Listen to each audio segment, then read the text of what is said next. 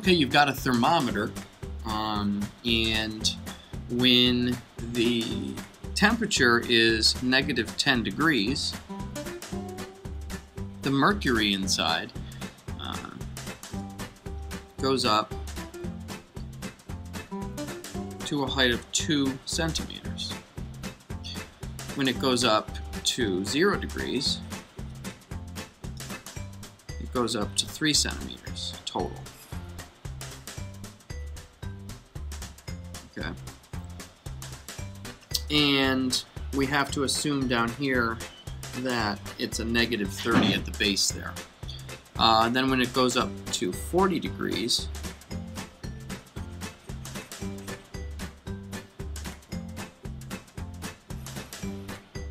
(7 centimeters). Okay, so if x is the temperature and f of x is the height of the mercury. Okay, you've got an interesting setup here. You've got a heat lamp, okay, bearing down on a candle. Maybe it's an experiment or a test by the candle company to test the melting of the wax. And what they do is they turn this heat lamp on for 1 hour and see what's the height of the candle after 1 hour. So the original height of the candle is 12 inches, and so they turn it on for 1 hour at a heat of 100 degrees Fahrenheit. Okay, 100 degrees Fahrenheit. So after that 1 hour at 100 degrees Fahrenheit, that candle burns down to a height of 10 inches. Okay, so that's the idea here. We're talking about the 100-degree heat lamp for an hour makes the candle go to a height of 10 inches after the 1 hour. Okay. Now they do another test, and instead of 100 degrees, they do 120 degrees Fahrenheit for 1 hour. Okay. 120 degrees Fahrenheit. And that burns it more in that hour. So again, they replace it with another 12-inch candle. And then they burn that candle at 120 degrees for 1 hour, and that burns it down to 9 inches. Okay. Then they try it again. Again, they replace it with another 12-inch candle, and now they're going to try 160 degrees Fahrenheit. Okay, so 160, and that actually burns it down to 7 inches. Okay, 7 inches. Sorry, I should probably put the other one. It's 9. And 160-degree lamp for an hour takes a 12-inch candle down to 7. And lastly, they did 200 degrees heat lamp for an hour, and that burned the candle down to 5. So again, if x is the temperature of the heat lamp and f of x is the height of the candle, height of a 12-inch candle after. Okay, so you've got a jar here, and you're trying to open the jar, right? But it's stuck, and it's stuck because it's too tight, right? So one trick is to heat that top up, and by doing that, it expands. Okay, so currently it's at 60 degrees, and it's too tight, and that has a width here. This is the top view of this. Has a width here of 9 centimeters. Okay, that's the width at 60 degrees Fahrenheit. Okay, now you're going to run that under some warm water to get it up to 80. Okay, 80 degrees, and that widens it a little bit. Okay, so that takes it out just a tiny, tiny bit. Okay, to 9.05 centimeters. Okay, so that's at 80 degrees. Now it's still too tight, so you're going to go up to 90 degrees. You're going to increase the water. Okay, you're going to go to 90, and that's going to increase it a little bit more to 9.06 centimeters. Still too tight, So you're going to go for it. You're going to take it up to 110 degrees, which is hot. You're going to have to put a glove on for this. And that 110 degrees makes it go up to 9.065 centimeters, and it comes off. So if X is the temperature and F of X is the width of the cap. Okay, what we've got here is something called a potato gun, okay? And it launches potatoes through an explosive reaction. So what you do is you get a plastic pipe. It's about this big when you look at a person. You can put it on your shoulder. It's, you know, about that wide.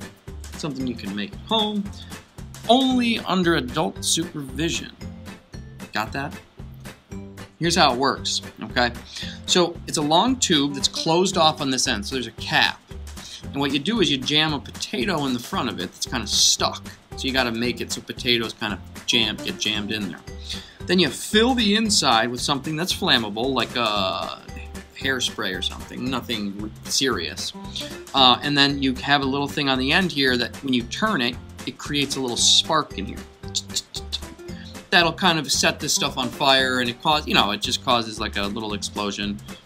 Nothing major or anything, and it shoots that potato out because this gas wants to expand. So in this situation, we're looking at how hot this gets. When this gets lit on fire, right, it causes kind of like a mini explosion in there, and that heats up, shooting the potato out. So let's say we get that to heat up to 210 degrees, and that launches our potato 60 feet, okay? Okay, so maybe we put a little bit more in there the second time, and that gets us up to a temperature of 230 degrees. And that launches the potato to 70 feet. Okay, let's try it again. 270 degrees, so we really put more in there to heat it up. So that's 270 degrees. And that launches the potato 90 feet. Okay, 90. And last but not least, let's take it all the way up to 300 degrees. And that takes us to 105 feet. So if X is the temperature of the explosion, and F of X is the distance that we launch the potato. Okay, we got a hair dryer here that blows hot air onto the hair. Now it has 4 settings for heat here, okay? So we're going to let X equal the temperature of air that comes out of the hair dryer. And F of X is going to be the distance at which the person feels comfortable holding it away from the head. Okay, so the lowest setting is a temperature of 110 degrees. And at that temperature, the person is comfortable holding it 4 inches away from the head. All right. Now, the second setting takes it all the way up to 125 degrees. And at that setting, the person wants to move it back an inch to 5 inches. Setting 3 goes all the way up to 135, and that is going to get the person to hold it back 5.5 inches. And last setting is all the way up to 150, and that the person doesn't feel comfortable unless it's a full 7 inches away. So if X is the temperature coming out of the blow dryer and F of X is the distance away from the head. Okay, in this case, people wear more clothing usually when it gets colder to keep warm. So in this case, we're going to let X equal the temperature outside and F of X equal the thickness of all of the layers of clothing you have on. So that's what we've got here. So when it's 80 degrees outside, the thickness, there's just one thin t-shirt on, and that is going to be a thickness of 1 millimeter. Okay.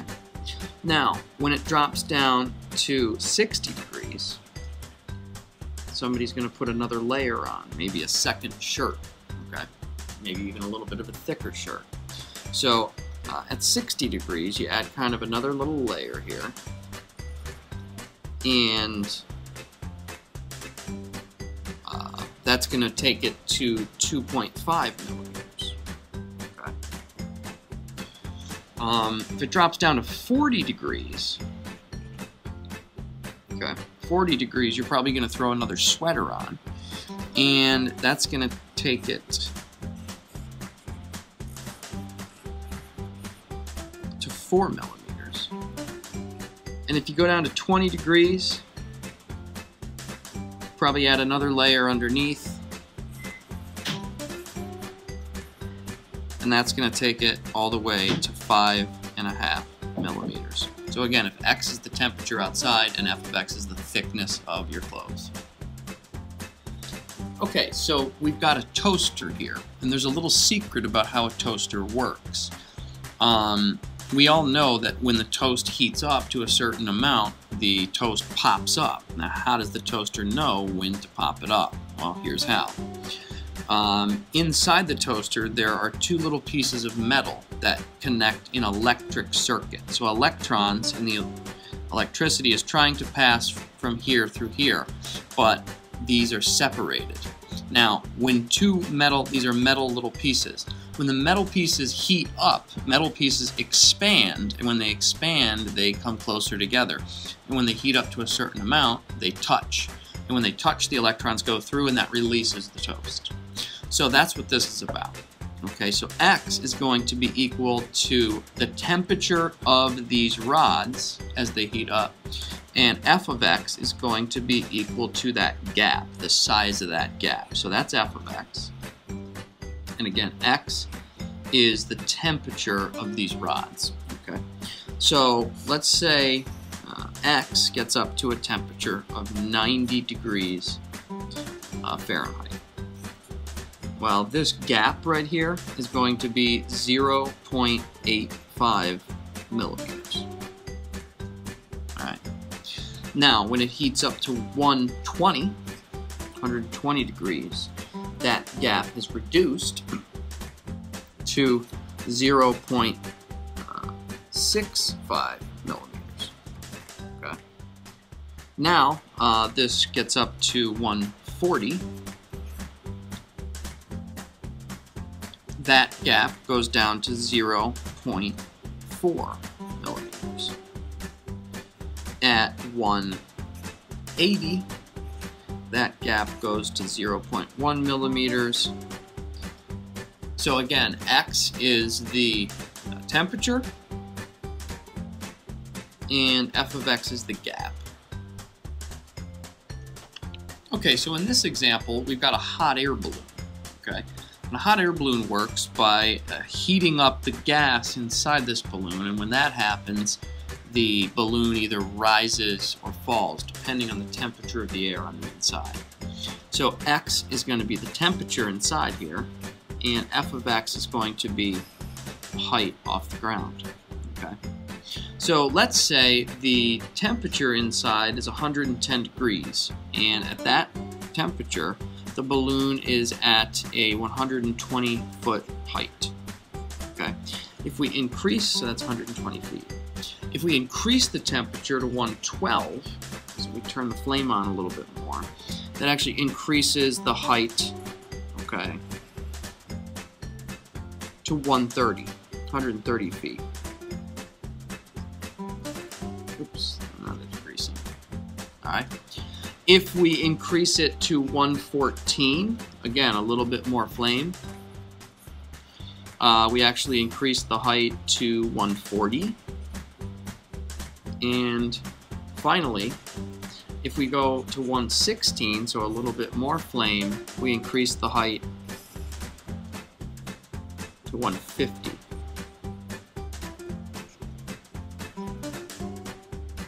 x is the temperature, f of x is the height. Okay, in this case, we've got a heater that's going to be changing its temperature. And human beings like to be at 72 degrees. That's an ideal temperature for them. That's what they like. So the point here is we're going to be varying the temperature here. So x is going to be the temp of this. And f of x is going to be how far this person needs to stand away from the heater to feel 72 degrees. Okay. If the person's right up next to it, the person will feel just as whatever, how hot it is, but further away, it gets cooler. So when this is 90 degrees, so it's pumping out a 90-degree air, this person needs to stand 4 feet away, and then they feel 72. If we increase this to 100 degrees, that person needs to stand further back. In fact, needs to stand at a distance of 4.8 feet. Okay. If you increase this to 120 degrees, the person needs to move back even more to 6.8 feet. And finally, if you increase this to 150 degrees, they need to move back all the way to a distance of 8.2 feet. So again, if x is the temperature here and f of x is the distance the person needs to stand. Okay, in this example, we're going to see how far this person can run, long distance runner, depending on how hot it is outside. So on a 50-degree day, this runner can run 13 miles. Okay? If you increase that temperature up to 70 degrees, the person can run 11 miles. Okay? If you increase that up to 80 degrees, it's getting hotter, the person can run 10 miles.